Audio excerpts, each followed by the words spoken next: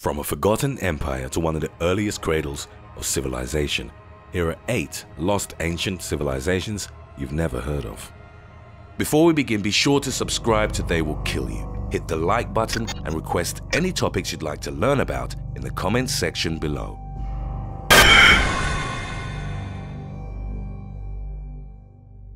Number 8. Xiongnu. The Xiongnu was a union of nomadic peoples that inhabited large parts of present-day Mongolia and Siberia from the 3rd century BC to the 1st century AD. The ethnic identity at the core of the Xiongnu remains a mystery, as there aren't sufficient historical sources confirming their origins. What's known is that they were fierce warriors, particularly on horseback. The Xiongnu Empire was founded by Modu Chanyu. He rose to power by ordering the execution of his father in 209 BC and became the supreme leader of the Xiongnu. The decline of China's Qin dynasty enabled Modu to expand the borders of his empire into one of the largest in the world at the time. Considering that it was a steep empire, Xiongnu was unusually long-lived, and much of this was due to constant raids on China, which supplied it with goods and forced the Chinese rulers to pay tribute. Number 7. Dacians. The Dacians were the inhabitants of the ancient region of Dacia, located west of the Black Sea and near the Carpathian Mountains. They were a subgroup of the Thracian people, which settled in the region during the 7th and 6th centuries BC. During the 1st century BC, King Burebista unified the Dacian tribes into a strong kingdom that the Roman Empire came to see as a major threat. After a series of campaigns, Burebista became a king of kings in the region. He conquered and annexed Greek cities on the coast of the Black Sea and supported Pompey in the Roman Civil War of 49 to 44.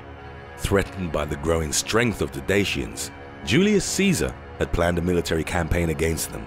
However, he was assassinated before he could carry out his attack. About a year later, Burebista suffered the same fate at the hands of the Dacian aristocracy, and the kingdom he'd built began to crumble.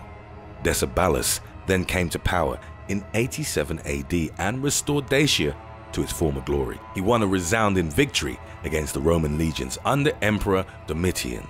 Dacians were fierce ambush warriors, well versed in guerrilla warfare and armed with a particularly devastating scythe-like sword called the falx.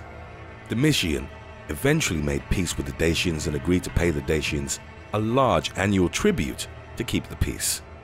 This increased Decebalus's prestige and enabled him to consolidate power. Before we continue with our list, answer this question. Which Roman emperor was responsible for the conquest of Dacia? Was it A. Trajan, B. Augustus, C. Commodus, D. Nero? Let us know what you think in the comments section below and stay tuned to find out the right answer. Number 6. Nabateans. The Nabateans were a nomadic Bedouin tribe that traveled with their herds throughout the Arabian desert, looking for pasture and water. Not much is known about them prior to the 4th century BC. They eventually rose as an opulent kingdom south of the Dead Sea. The source of their wealth was control over the caravan trade from the Arabian interior to the coast. The capital of the Nabatean kingdom was Petra, a mountainous fortress found in southern Jordan. The Nabateans were accustomed to living in the barren desert and would use this knowledge and the rocky terrain against their enemies. There's evidence in present-day Petra that the Nabateans were skilled at agriculture, harvesting rainwater and stone carving. During the reign of King Aretas III, the Nabateans controlled Damascus as well as Coal Syria. The kingdom was ultimately conquered and annexed by the Roman Emperor Trajan. Number 5. Iceni. The Iceni were a Brittonic tribe that inhabited the east of Britain during the Iron Age and early Roman era. The Iceni wore heavy rings of gold, silver, or electrum around their necks and shoulders. They were also among the first minters to use their tribal name, Iceni, on coins. In 43 AD, during Claudius's conquest of Britain, the Iceni were a significant power. Their king, the wealthy Prasutagus, voluntarily became an ally of Rome. It was customary at the time for a client king to leave his kingdom to Rome upon his death. Yet Prasutagus tried to preserve his line by leaving his kingdom jointly to his daughters and the emperor. Upon his death in 61 AD, his wishes were ignored as the Roman troops seized the entire estate, flogged his widow, Boadicea, and abused his daughters. Boadicea subsequently led a raging revolt against the Romans that caused the destruction of several cities, including Londinium, present-day London.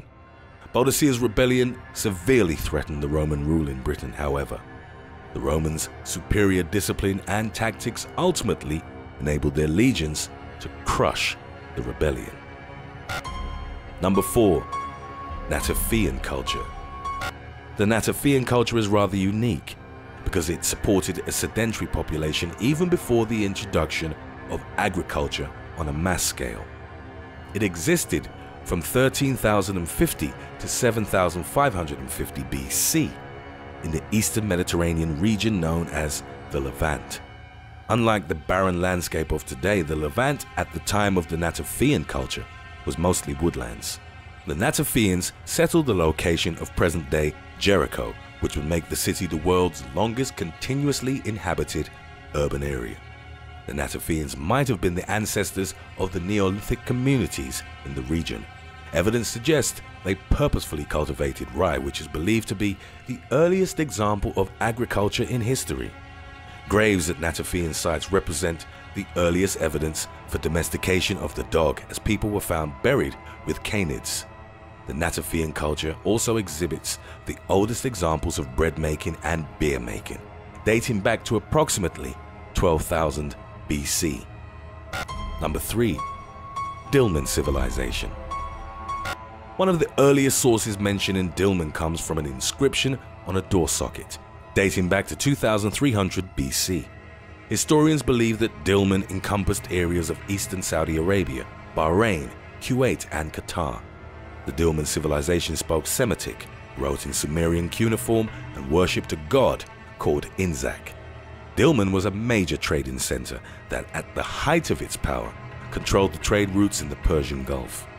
It was so influential in its trade with Mesopotamia that it ultimately earned a place in Sumerian mythology as the place where creation occurred. Described as the land of the living, it was depicted in writings as a paradise where fresh and salt water met. There was no pain or disease in this land, and people never got old. Indeed, some scholars support the theory that the biblical Garden of Eden was located within the Dilmun civilization. So, which Roman emperor conquered and annexed Dacia? If you answered A, Trajan, then you're right. During the reign of Trajan, the Romans fought 2 wars against the Dacian. After his defeat in 102 AD, Decebalus was forced to become a client king. Yet, as soon as he rebuilt his forces, he launched attacks against the territories taken by the Romans. This led to a final Roman invasion, which concluded in 106 with the siege of Dacia's capital city, Sarmizegetusa. Decebalus, the last king of Dacia, took his own life as Roman forces were hunting him down. Number 2. Vincia culture.